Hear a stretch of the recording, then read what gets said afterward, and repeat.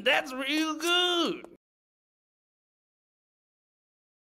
In previous tutorials, we spoke about how to do subclips from source footage, but there are times when we would like to make a subclip from a sequence, or in other words, take a section of a sequence and have that appear in a bin as its own separate clip.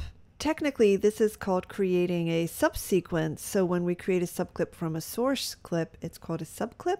When it's from a sequence, it's called a subsequence. Whether it's from the source or the sequence, the method is very similar. We start by, first of all, marking an in and out around the section I want to create a subsequence for. So I'm going to mark an in and an out around that section. The next step is to ensure that the correct tracks are active for the tracks that I want to be part of the subsequence. Then I'm simply going to come up here to the upper right-hand corner of the record monitor, and we can see there's the Create Subsequence icon right here.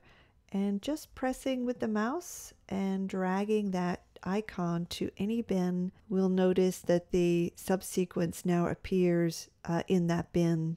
If we take a look at the icon for that subsequence, we can see that it is actually a sequence that gets created. So if I were now to double click on that sequence, we can see that it replaces the current sequence with my new subsequence that I just created. If that's not what I want, let me just load up my previous sequence here. If I would rather use my new subclip as a source element, then what I would need to do is, instead of double clicking on the subsequence, I'm going to simply click on the icon and drag and drop it to the source monitor. This will load it into the source monitor and give me access to that material that I've just sort of pulled out of my sequence so that I can use it in any sequence or even in any other project. So just to recap, to make a subclip from a sequence, which technically is called a subsequence, we first need to mark an in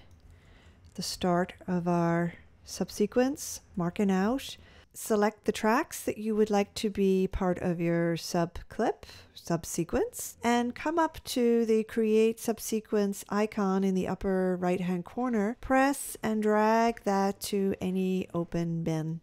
If we'd like to see that section in the source monitor, we can simply just drag and drop it right into the source monitor, as opposed to double clicking, which will load that subsequence into the timeline. So that's how we make subsequences or subclips from a timeline in Avid. This is Janet. Thanks for listening.